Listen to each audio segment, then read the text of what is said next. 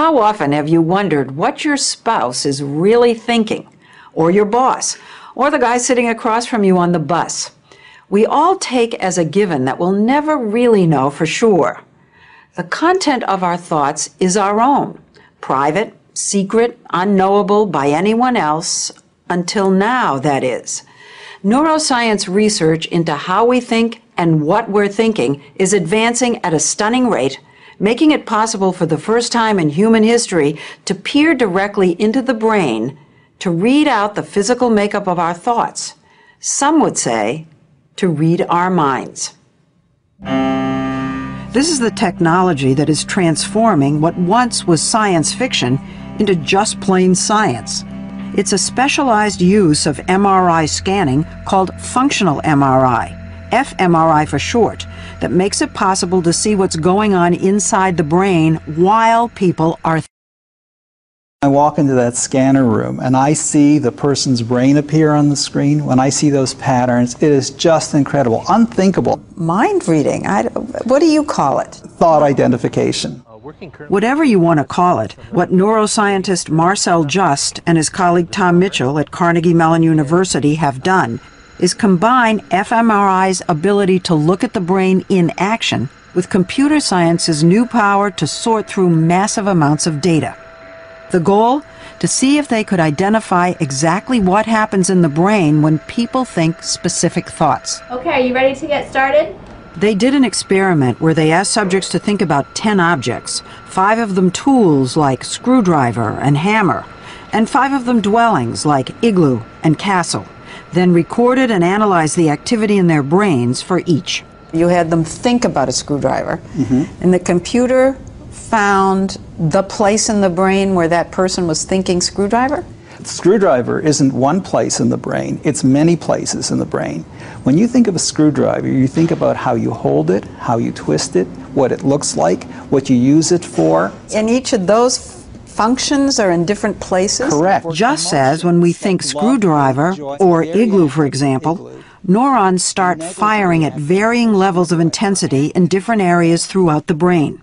And we found that we could identify which object they were thinking about from their brain activation patterns. You're reading their mind. We're identifying the thought that's occurring. It's Whoa. incredible, just incredible.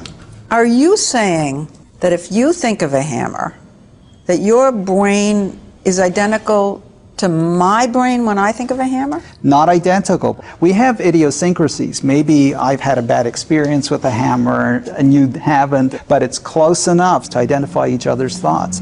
So, that was never known before. We asked if his team was up for a challenge.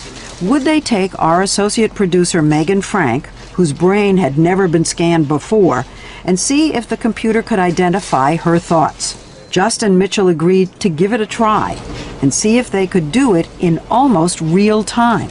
So you've never done an instant analysis, as we might say on television? Nobody's done this, ever. That's actually her brain? That's her brain. Inside the scanner, Megan was shown a series of 10 items and asked to think for a few seconds about each one.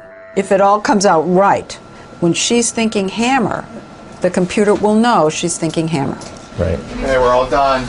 So Megan, Yes. how was it? It wasn't bad. Good. Within minutes, the computer, unaware of what pictures Megan had been shown, and working only from her brain activity patterns as read out by the scanner, was ready to tell us, in its own voice, what it believed was the first object Megan had been thinking about.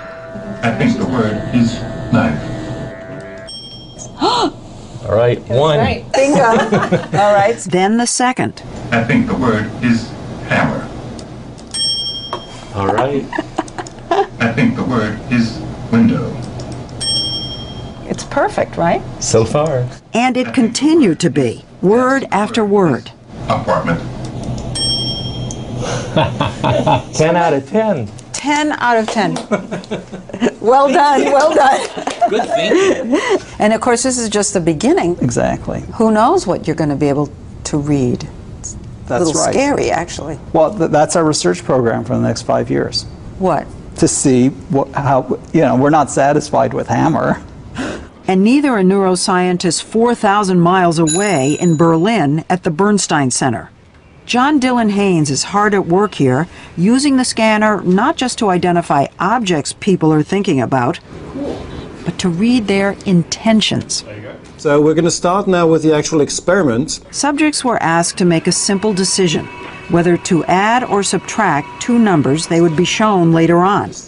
Haynes found he could read directly from the activity in this small part of the brain that controls intentions what they had decided to do. This is a kind of blown up version of the brain activity happening here. And you can see that if a person is planning to add or to subtract, the pattern of brain activity is different in these two cases. I always tell my students that there is no science fiction anymore. All the science fiction I read in high school, we're doing. To Paul Root-Wolpe, director of the Center for Ethics at Emory University in Atlanta, the ability to read our thoughts and intentions this way is revolutionary. Throughout history, we could never actually coerce someone to reveal information. Torture doesn't work that well. Persuasion doesn't work that well. The right to keep one's thoughts locked up in their brain is amongst the most fundamental rights of being human. You're saying that if someone can read my intentions, we have to talk about who might in the future be able to do that. Absolutely. Whether we're going to let the state do it or whether we're going to let me do it. I have two teenage daughters. I come home one day and my car is dented, and both of them say they didn't do it. Am I going to be allowed to drag them off to the local brain imaging lie detection company and get them put in a scanner? We don't know.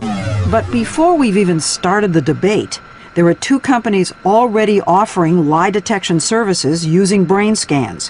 One with the catchy name No Lie MRI. But our experts caution that the technique is still unproven.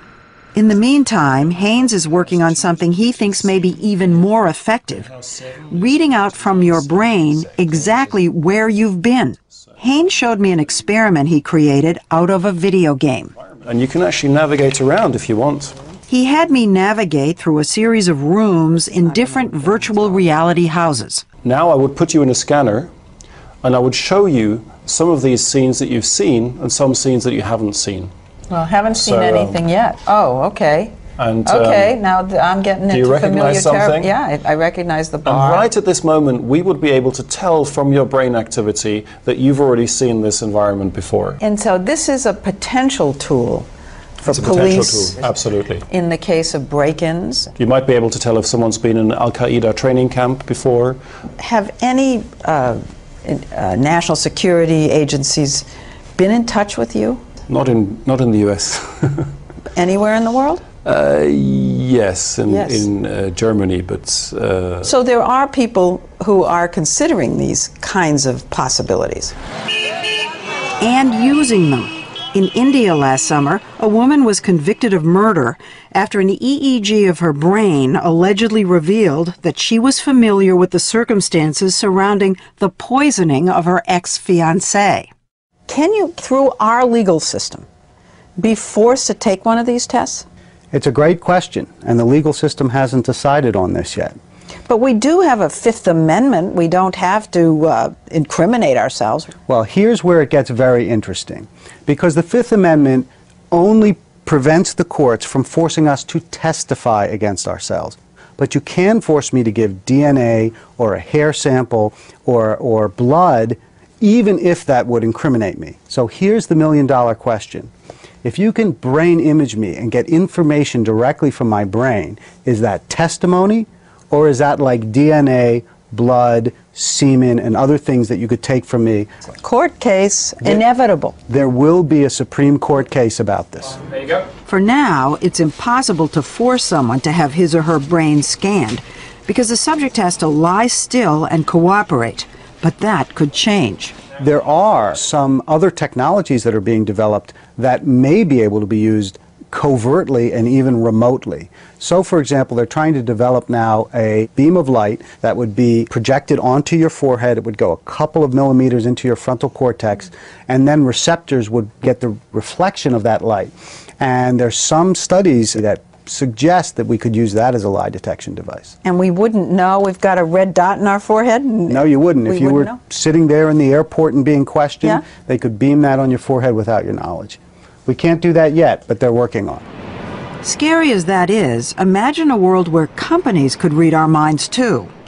Light beams may be a bit far off, but fMRI scanning is already being used to try to figure out what we want to buy and how to sell it to us.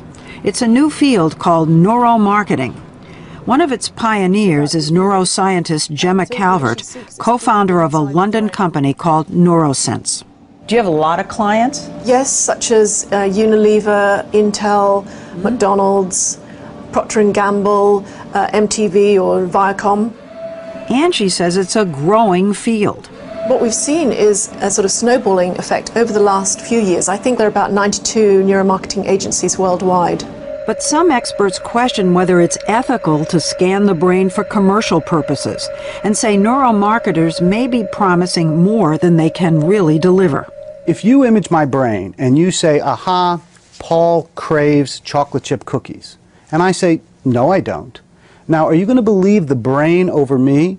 You can only do that if you have proven that that part of the brain lighting up means, in all cases, that that person desires chocolate chip cookies. And what a lot of people are doing is they're just imaging the brain, then they're declaring what that means, and they're never proving that it actually translates into behavior. You know, it's very interesting. When you show someone a brain scan, people just believe it. It just reeks of credibility. Absolutely, And, absolutely. and you telling me that's the area where people add and subtract, I thought, well, of course, he knows. But I could have told you anything. I know. So as brain imaging continues to advance and find its way into the courts, the market, and who knows what other aspects of our lives, one message is, be cautious. Another is, get ready. Back at Carnegie Mellon, Just and Mitchell have already uncovered the signatures in our brains for kindness, hypocrisy, and love. It's breathtaking Yes. and kind of eerie.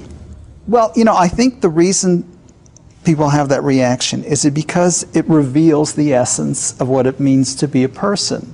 All of those kinds of things that define us as human beings are brain patterns. We don't want to know that. Well, that it all boils down to, I don't know, molecules and things like that. but we are, we are biological creatures. Our limbs we accept are, muscles and bone. And our brain is a biological thinking machine. Do you think one day, who knows how far into the future, there'll be a machine that'll be able to read very complex thought, like, I hate so-and-so, or, I love the ballet because. Definitely. And not in 20 years, I think in 3-5 years. Ample In 3 years. Well, 5.